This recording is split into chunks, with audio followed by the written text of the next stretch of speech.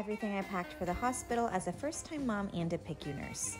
We have 3 swaddles for baby girl, her announcement jewelry, hats, bows, 3 onesies, 2 pairs of mittens, and 3 long sleeve outfits.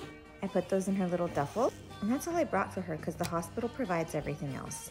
Then shower shoes and slippers for me, then 1 pair of long sleeve pajamas, a wrap robe, 2 short sleeve pajamas, compression socks, undies, and nursing bras.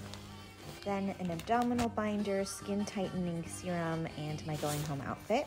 This I obviously haven't packed yet, but it's out for me to remember all of my frozen colostrum and my toiletry bag, which is pre-packed with everything.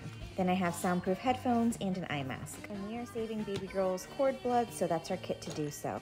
Then we have nipple pads, prenatal vitamins, silverette cups, nipple balm, milk collectors, baby file, and more milk pads, and some passies for baby girl, all packed up in a bin. Now for the fun part, we have some diapers, Tux pads, a peri bottle, some shorts, dermaplast, co-lace, and then an ice pack. I know the hospital provides this, but I wanted my own. Then a birthing fan, long cable, charging cords, a birthing comb, and a heating pad. Baby girl's due on Father's Day, so that's a gift for my husband. And we have some snacks for him as well.